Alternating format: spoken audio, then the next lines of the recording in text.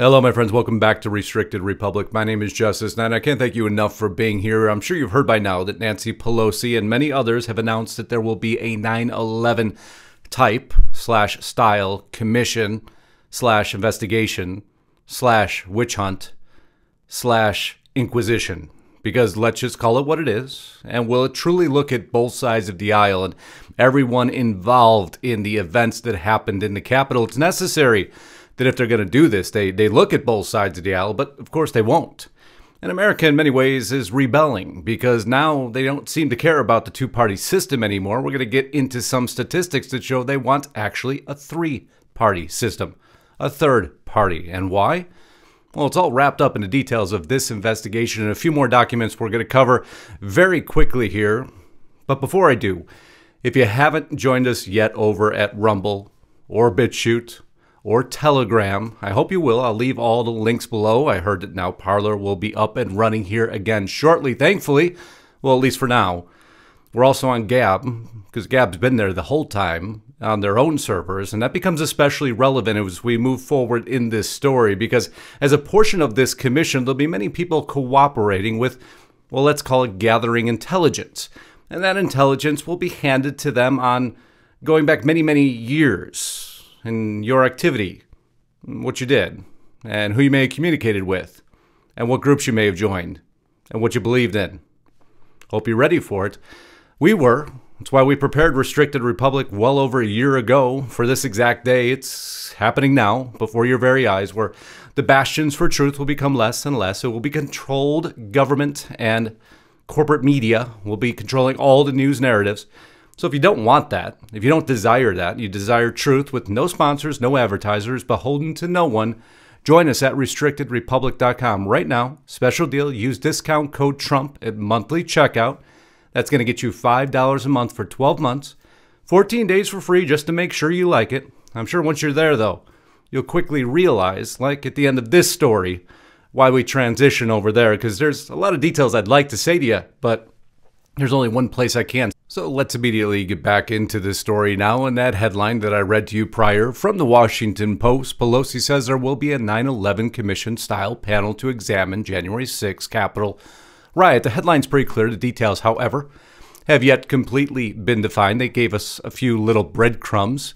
In this message from Nancy Pelosi, it states, for the past few weeks, General Honore has been assessing our security needs by reviewing what happened on January 6th.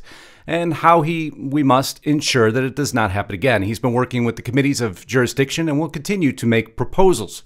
It is clear from his findings and from the impeachment trial that we can't let go, I paraphrased there, that we must get to the truth of how this happened to protect our security. And Nancy, I do agree with you. We must get to the truth, the total and complete truth of who knew what, which would include you. But I'm sure that's why you're heading the creation of the committee so that you don't have to answer. It's why you also didn't want to be called as a witness in the impeachment trial, but I'll digress for a moment. So back to clear from his findings, we must get to the truth of how this happened to protect our security, our security, our security.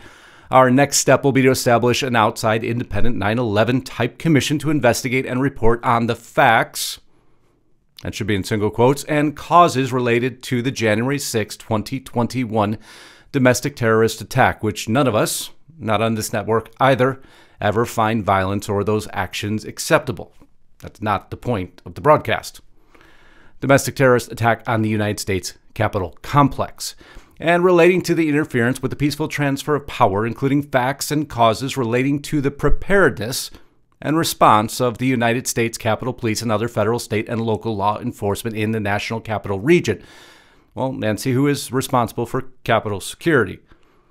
Now, go get that mirror in the room really quick and go take a peek at it, and then can you get back to the American public of who is responsible, who oversees the Capitol security? We'll leave it there. As we prepare for the commission, it is also clear from General Honore's interim reporting that we must put forth a supplemental appropriation to provide for the safety of members and the security of the Capitol.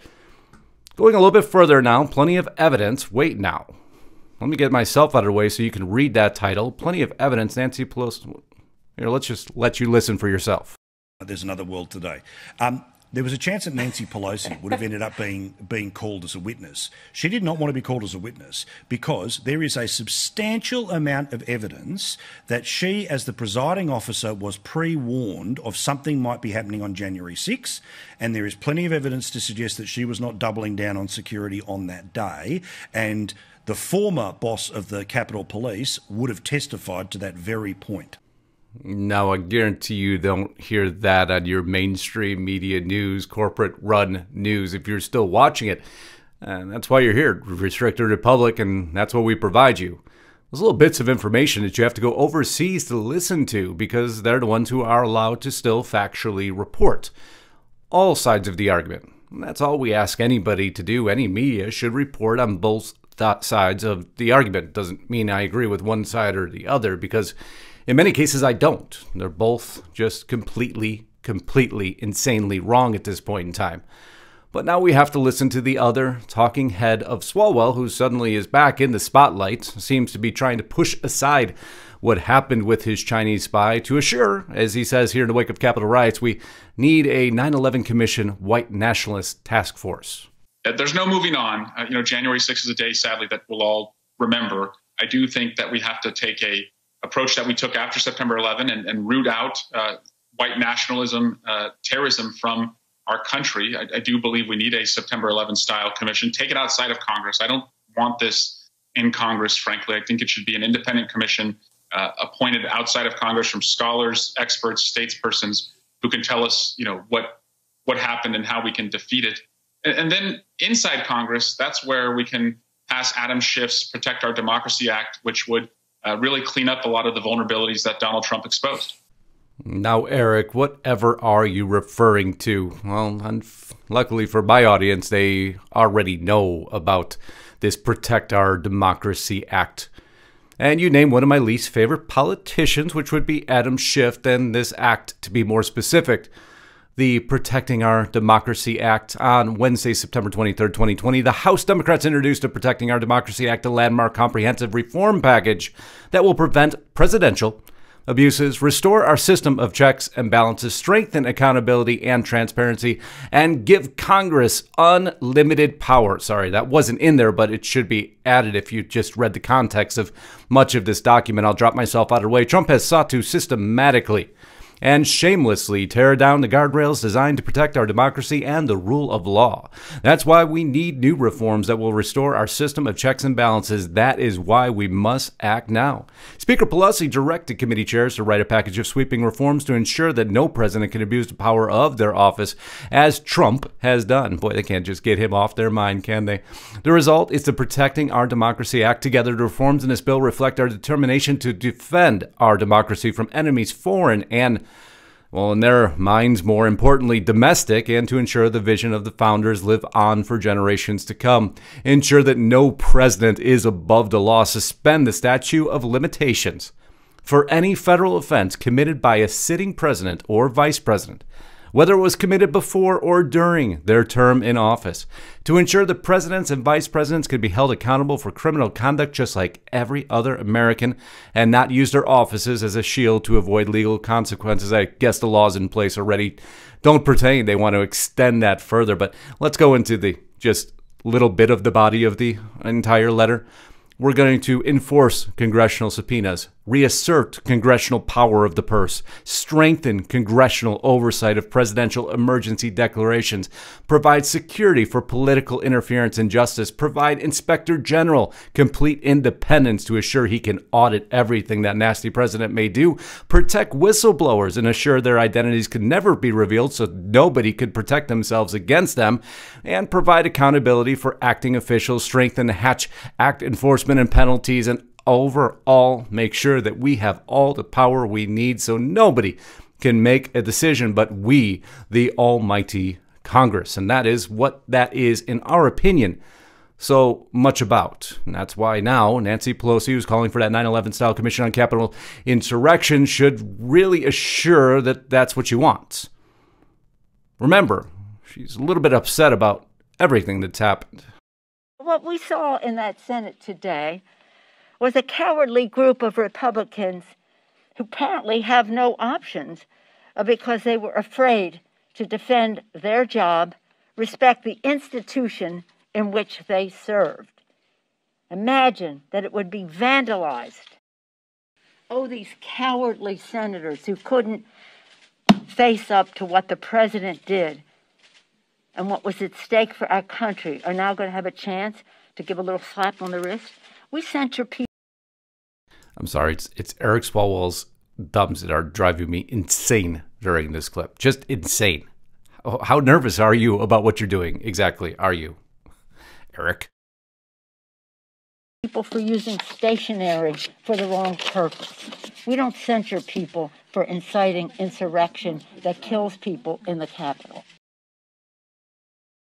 Mommy, I'm so sorry. Mom, I'm so sorry. I'll do whatever you say. I swear I will do whatever you say. Okay, Nancy. Oh, Eric, come on. Have a little bit of a backbone there. I mean, you're the one calling for and helping to assure that you are now the talking head for the 9/11 style/type commission. You forced yourself into the headlines. Be very cognizant, because if there is truly an investigation, it should be an investigation of both sides of the aisle. Where all failures were, that's all we're asking for. We're not asking for anything in any form of acceptance of what occurred. No, rather we're asking for fairness and equality, which, of course, we know, unfortunately, that simply just won't happen. But what else did Eric have to say?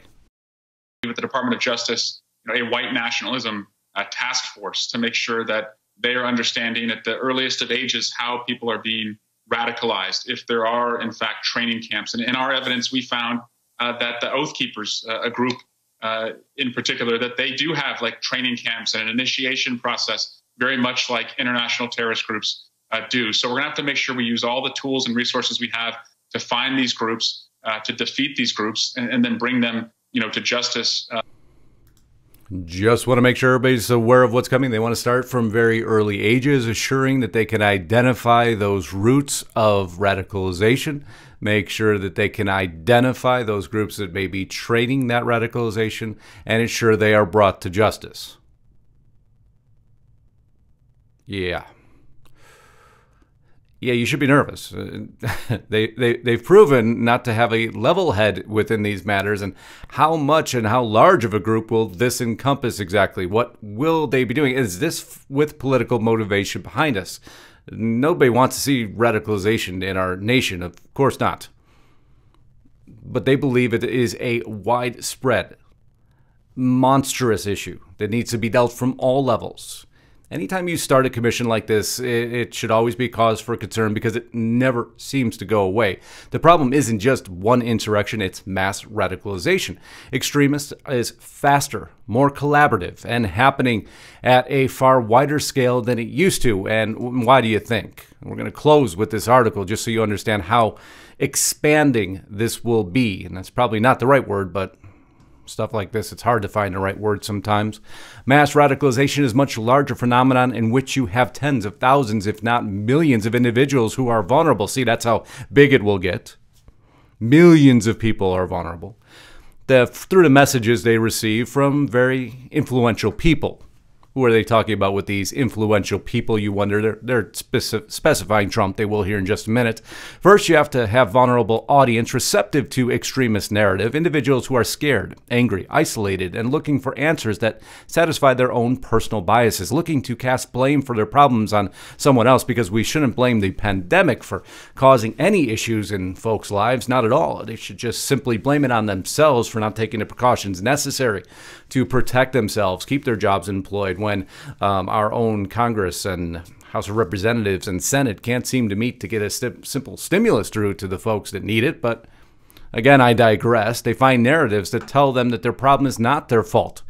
The second thing you need is an influential voice pushing the extremist narrative. And over the past 4.5 years, we have had a very influential political leader, aka President Donald Trump, pushing a narrative that is not only polarizing, not only highlighted that the far right and left are far apart on political issues, which, again, in our humble opinion, is that not the same thing that Nancy Pelosi and Eric Swalwell are doing? And every time they make a statement and slam down on the podium, is that not also identifying further divide? None of either side of the aisle is good right now at putting people together. It doesn't seem to be their interest. It seems to be continual divide.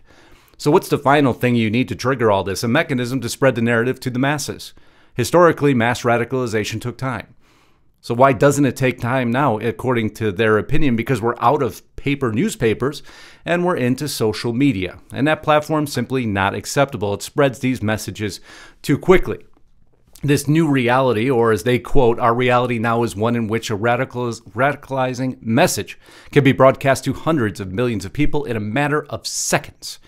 The main effect of the internet on radicalization is that it speeds the process up quite considerably. Think about someone in 1980 or 1990s radicalizing into the white power movement. You had to know someone in your real world life who was involved in it. Now it's just a click away. So those conditions are spread, and they give very specific definitions, exactly what we've keyed in on, of Telegram, Parler, and Gab. They just don't have the reach of Twitter and Facebook and YouTube. They can reach millions of people, but not hundreds of millions. So we must make sure that that message can't be put out. And law enforcement must reinstitute some sort of countering violent extremist programs that we started in 2011, but Trump knocked down. So if that was all true and America was behind it 100% and truly believed there was this mass issue outside of a few people who did things that they should not have done, then why, in this Gallup poll, is there support for a third U.S. political party? And it's not one side of the aisle or another driving this. No, not at all. You see, the acceptance for a third party is now up at 62%. That's a monstrous job. Only 33% feeling the current parties are doing an adequate job. It's a Republican and a Democrat-sided survey. Republican now rising from 40% to 63%, believing that there is a need for a third party. You'll see some of them still want a more conservative Republican Party. 40% is the highest. But now we'll go to the Democrats, who are split. In the very left-hand column, all Democrats want 34% want to see the party more liberal, and 34% want to see the party more moderate. Split directly down the middle. Biden has succeeded in one thing: dividing his own party. So why would 62% of Americans feel the need for a new party? Because America realizes what's happening to it. They realize that this is a never-ending series of investigations and impeachments. The only work that the House of Representatives and Senate isn't doing is anything for we the people, and that doesn't matter what party you're a part of. Because now everyone's coming to the realization they are now simply there to assure they realize their own political devices. And that doesn't involve we the people. And that's unfortunate, but it's why we bring you the news we do. It's why now I'm going to go off on an absolute rant as to what this actually means. And I'll show you in quotes, because they've told us what it actually means. And it's not good. It's not good. And I don't care if you're on the left side of the aisle.